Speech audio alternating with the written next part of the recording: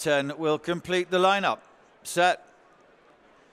And they're off. They race away. 7 furlongs is the trip then for this Dubai duty-free stakes as they begin. Symphony Perfect in green and red is the first one to show in all blue. Wild Beauty's in a prominent position. Red Jacket of Benefits quite keen behind the leader. Next to her in yellow sleeves is Barbanera. Nazan is in green on the extreme left, and next to her in dark blue and yellow is Jumbly, who's in company with Miss Caroline, almost all white colours with a red cap. About 3 from the right, the white face of Best Turned Out winner, heat of the moment. Adelez in pink is next.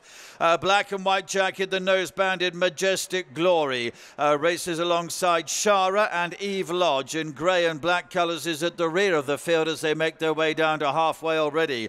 Off to the right is Symphony Perfect showing just in front. Benefit and Barbanera give chase. More to the left in blue is Wild Beauty with Miss Caroline. Adelez in the centre, pink sleeves coming into it nicely. Shara behind these. Jumbly is 3 from the left going okay at this stage, and then comes Majestic Glory. Nazan in behind these, but still Symphony Perfect shows out in front. Here comes Jumbly and Wild Beauty nearest to us with their challenges. Barbanera's behind those, the yellow sleeves. Eve Lodge is running on in the closing stages. They race up towards the line. Wild Beauty in the blue, the darker blue of Jumbly. Wild Beauty wins. Jumbly in second, very tight third.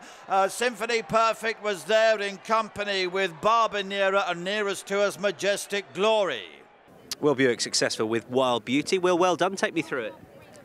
Yeah, obviously she won over a mile last year, so we knew that this would be sort of the bare minimum of a trip, really. So, you know, Charlie was just adamant that he'd want to be forward and positive, and you know, he was expected to come under pressure early, but she went through the gears lovely, and she got headed and she came back. You know, she showed her stamina and her determination. So Group 1 winner last year in a race that really worked out well, you know. So yeah, it's great to get her back to winning ways as a 3-year-old. If you could pick ground, is that sort of what she wants, do you think? Yeah, it's nice ground here, you know. It's just a sort of good ground, just a bit of sponge in it. So probably, you know, nice ground for most horses. But she has got a bit of any action.